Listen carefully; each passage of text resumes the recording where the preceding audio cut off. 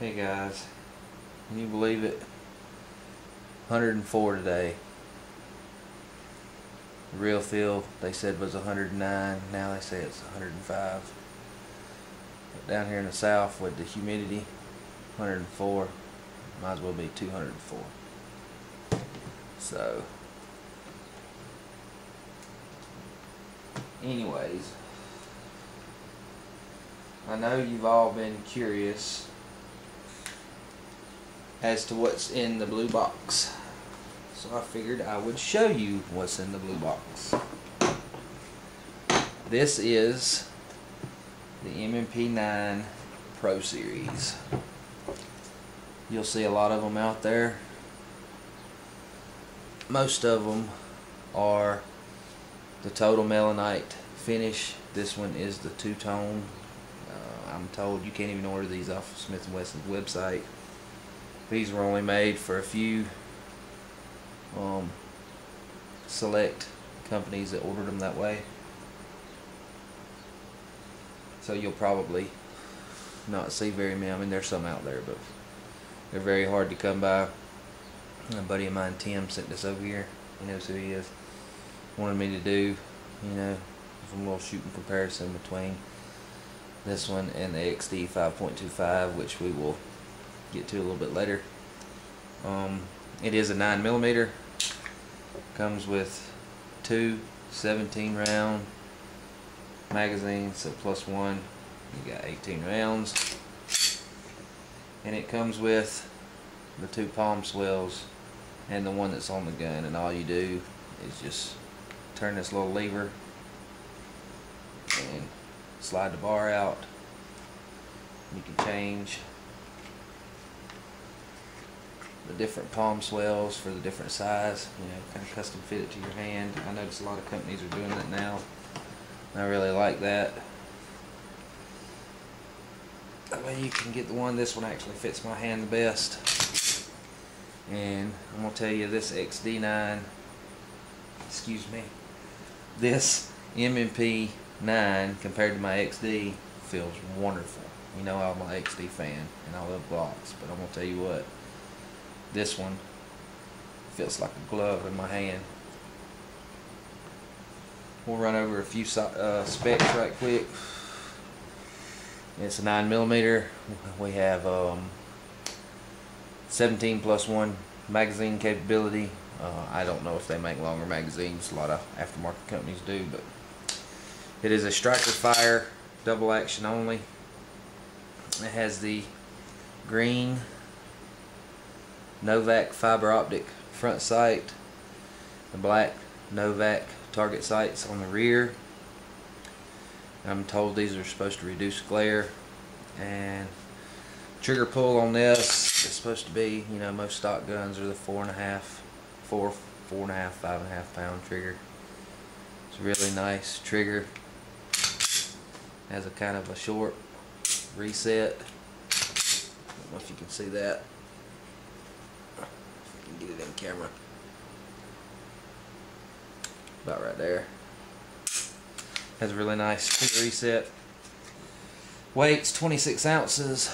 Overall length is 8.5 inch pistol. Frame's polymer, has the adjustable palm swells. Like I said, most of them come in the black melanite finish. This one is the two-tone. It's more of a kind of a satin stainless, not a real high glare. And the uses for this gun would probably be home defense most of the time. This particular one's used for IDPA shooting. It breaks down pretty much like all of your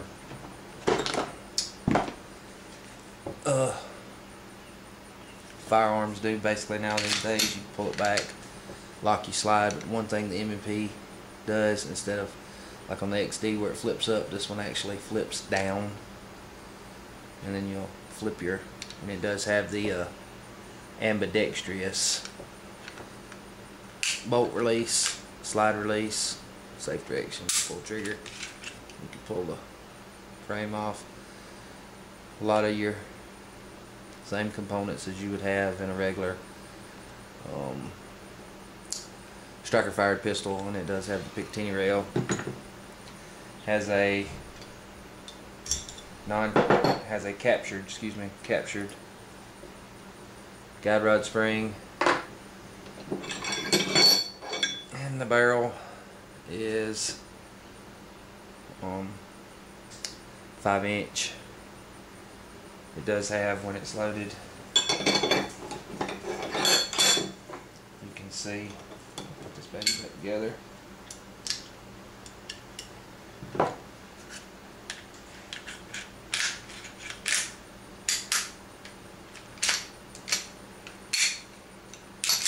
It does have a see-through spot right here where you can actually see the round, and I haven't done the shake test on this one, but I'm pretty sure this one has a supported chamber. You can put your round in there, slide your magazine in, rack slide, and take the firearm and shake it, and you don't get, a lot of the Glocks do that. They will a lot of the Glocks are with the unsupported chamber, you get the little rattle. With this one you don't. It has very, very, very good sights.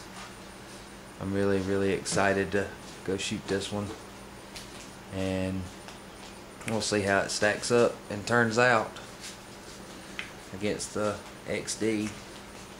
I'm a big XD fan, but I think if I buy me a IDPA pistol, I'm leaning more along the lines of this right here, or a CZ Phantom 75 SP01 Phantom or a Shadow. Give you some kind of close-ups of the gun. There's a very, very, very nice finish on it. I love the more like real aggressive serrated fish scale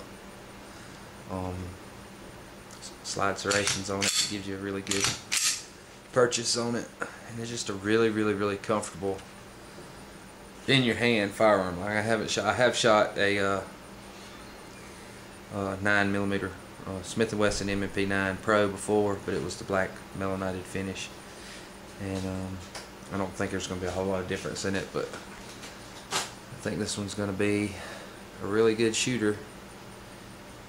Check out those fiber optic sights.